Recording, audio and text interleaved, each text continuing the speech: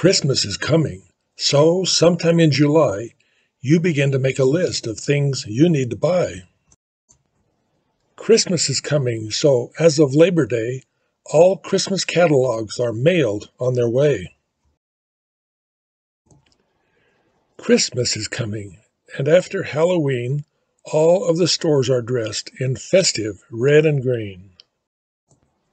Christmas is coming, the day for thanks is past. There is a frenzied rush, oh, will the money last? Now Christmas Day has finally come. You're broke and have the blues. You swear next year you'll change your ways and take a Christmas cruise.